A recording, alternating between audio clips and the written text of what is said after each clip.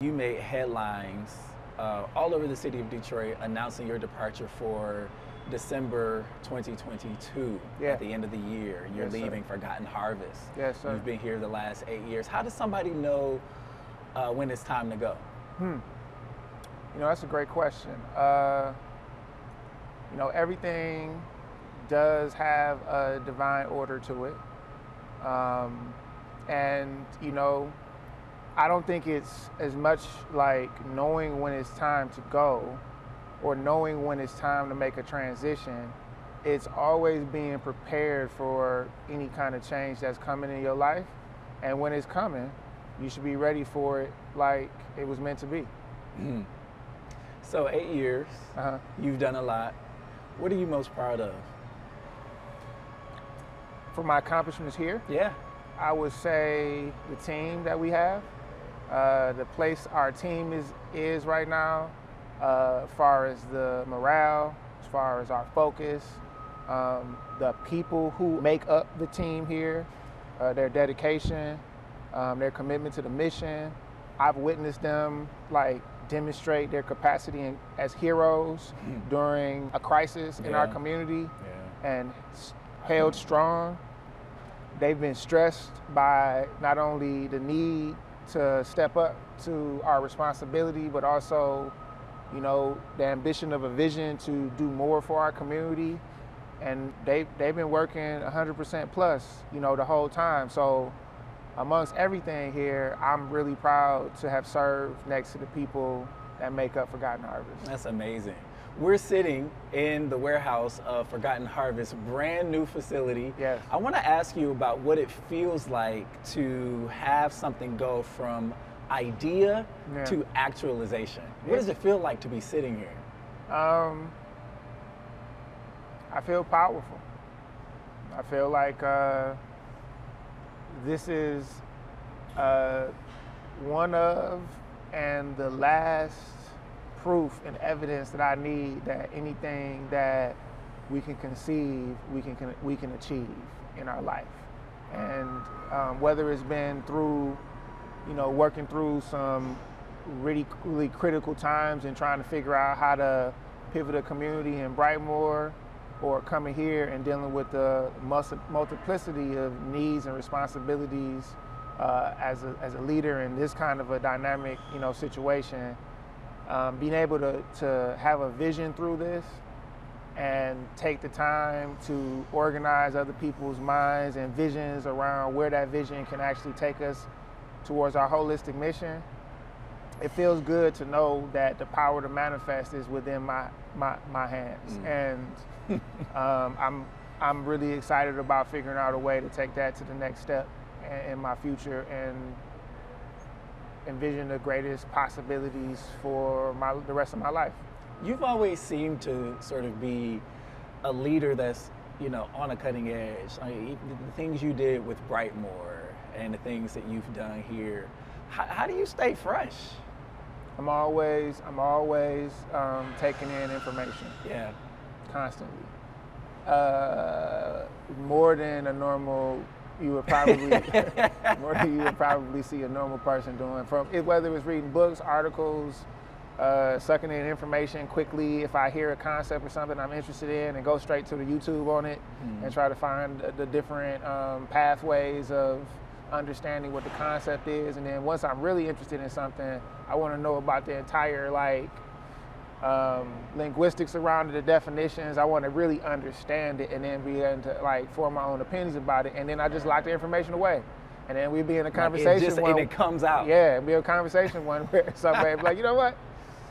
There's a relevant thing that I actually heard about that. And I just love sucking in information and knowing what's going on in our world right now. I think it is an essential attribute for me, for leadership. If I want to know what's coming, and I'm responsible for a mission, a big, project or initiative that has to be addressed, and people. Like if the leader doesn't know what's supposed to be coming tomorrow, whose else's responsibility is that? So after the announcement of your departure, You posted on your Facebook page this link to a landing page, Yes. IamKirkMayes.com. Yeah. And let me read something back to you. It says that Kirk Mayes on the landing page is a consultant, a speaker, a humanitarian, and an author. Right. We getting a book from Kirk Mayes? Right. I got a couple more months to the end of the year to continue to focus on being the Chief Executive Officer for Forgotten Harvest. And that's what I'm going to be doing. Once I complete this role and my responsibility here, there's a lot of things that I've been wanting to do that I could say will allow me to spread my wings and chase some of my dreams as an entrepreneur and fulfilling and becoming the full vision and I think purpose for who I can be in this world. And I think all those things that you see there are part of the beginning of that journey. Only the beginning? Yes. Okay. So I got to tell you, everything I've done so far is just the beginning. Woo, so you're still becoming. I am still becoming. Wow. Yeah. Wow. Do you know what you want to write about? I haven't. I haven't even started yet. For real. All right. So I gotta ask you just some questions that folks really want to know. Yeah. Are you running for mayor? That's not my immediate plan. However, a lot of people have asked me that question, and I'm not a politician, man. I don't have the ambition to be a politician. I'm somebody who really believes in action and getting things done, not sitting up and politicking and putting signs up and all that kind of stuff. So I'm not the linguistic activist. I'm an action-oriented type of individual, and I'm a servant. So if there's some work to be done and I'm asked to answer a call, I don't know what will happen if that comes around, brother. But at this point, I'm looking at consulting, authoring, public speaking, and helping people around the world as much as possible. Of course. Can I park here though for a minute and ask you about the weightiness that comes along with being called? I recognize that sometimes folks are called to do something that is really against what their aspirations are for themselves. If I know Kirk Mayes, I know that he would take a call to serve seriously. Yeah. Are you being called to what? Serve as mayor? I don't. Or to make a run for it? I don't know, brother. That depends on if that's a question or request. No, it's the question. Okay, so I have not been called as yet. Okay. In my opinion, I think what is happening at this point in Detroit politics has, for the most part, moved us forward. I sat down just this week, having some lunch, planning on some things for the future, and took some time and looked up into the skyline and saw all those cranes and saw the development that's happening downtown. And it's really encouraging to see where we've come from.